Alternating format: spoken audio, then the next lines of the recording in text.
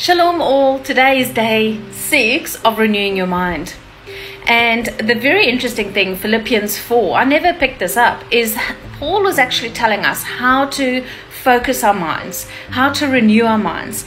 In verse 6 he says, verse 7, he says, "And the peace of Elohim, which surpasses all understanding, shall guard your hearts and minds through Yeshua Messiah." So he's very focused on the mind and how we think.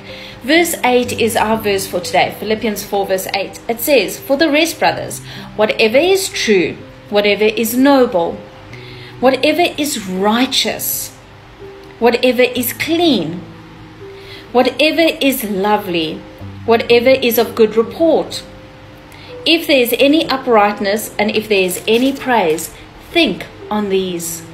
So we're going to concentrate on the first 3, which is whatever is true, whatever is noble, which is honest, and whatever is righteous. And I want you to, whenever thoughts come in your mind today and the rest of this week, ask yourself, is it true? Is it honest or noble? And is it righteous? And start bringing those thoughts, capture them, and ask yourself, what is it that I'm thinking, and how can I change that thought into something that is true, noble, and righteous? Let's pray. Father, my thoughts and emotions often feel out of my control. Right now, I purpose and declare that what my mind dwells on will come into alignment with your word today. I choose my thoughts that are true, honest, and just for today.